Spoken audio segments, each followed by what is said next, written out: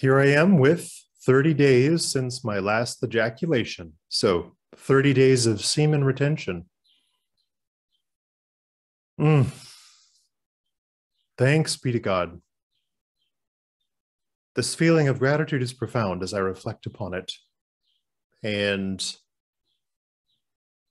what progress can be made along the semen retention journey, I have discovered to be rather well described by the esoteric philosopher of the 20th century, George Gurdjieff. His life spanned the 19th and 20th centuries. He passed away in 1949. He's really quite funny and not easy to read at all. Much more difficult to read with understanding. But in his works, he does explicitly share a 3-step formula, 1, 2, 3, by which a man can make progress towards and even obtain, I suppose, Gurdjieff believed, spiritual perfection. He says that the 3 elements in order are semen retention, conscious labor, intentional suffering. That would be Gurdjieff recapitulating his understanding of the classical ideal of spiritual progress, which must progress from the realm of the body, the somatic, to the realm of the nous, the noetic, to the realm of the heart, the affective, the insensitive, the fervent power.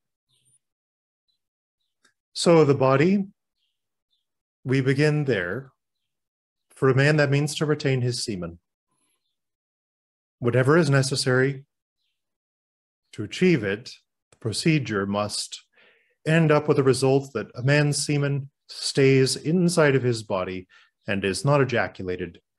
Then in that state, Gurdjieff says, if one is to aim at or obtain spiritual perfection,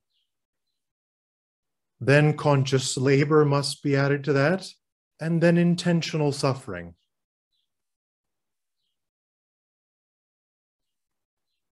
So we have a life of joy, a life of peace, and a life of love. And that's the order to which semen retention, conscious labor, and intentional suffering correlate.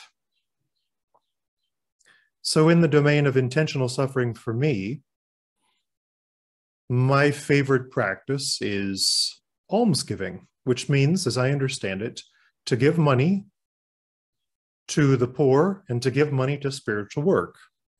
So that means I'm taking money which is money to which I have the right, quote unquote, money which is mine, quote unquote, or money that was given to me by God.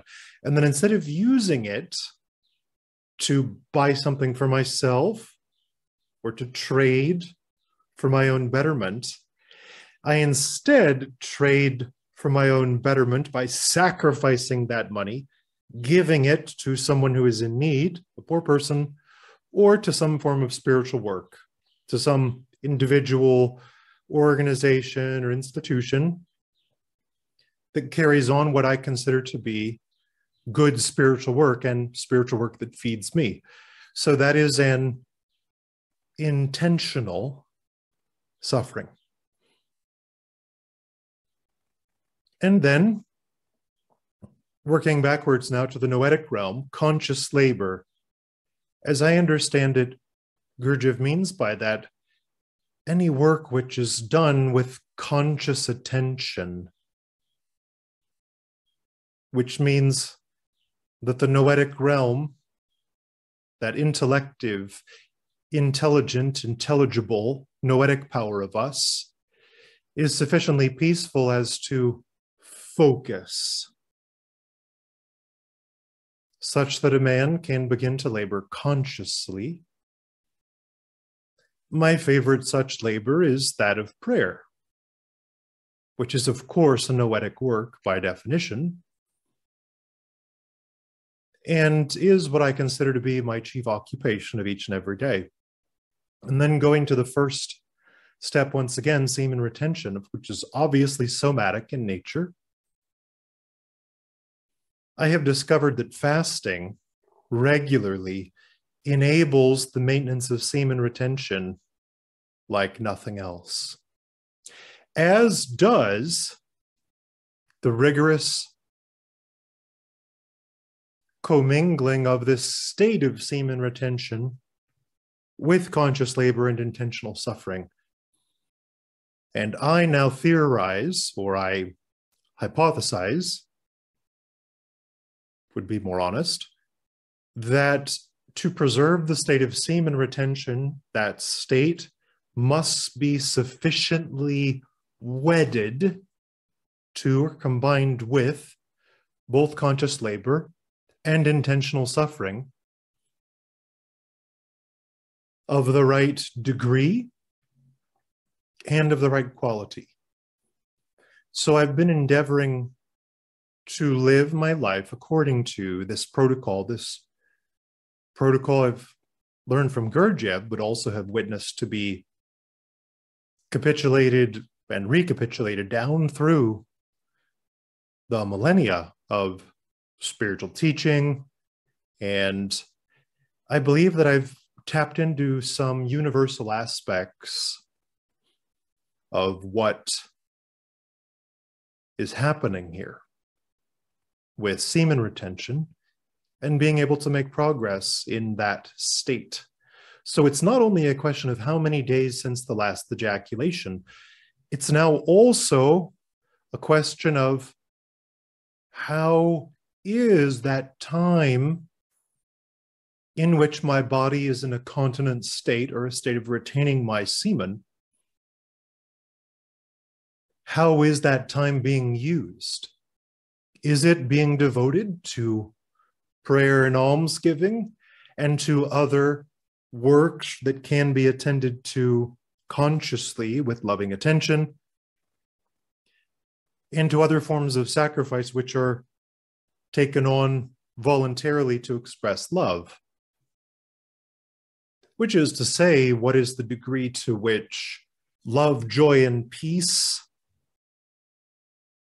are the characteristics of my life on a daily basis, and what is the extent to which I'm leaning into the practical instantiation of, cultivation of those virtues.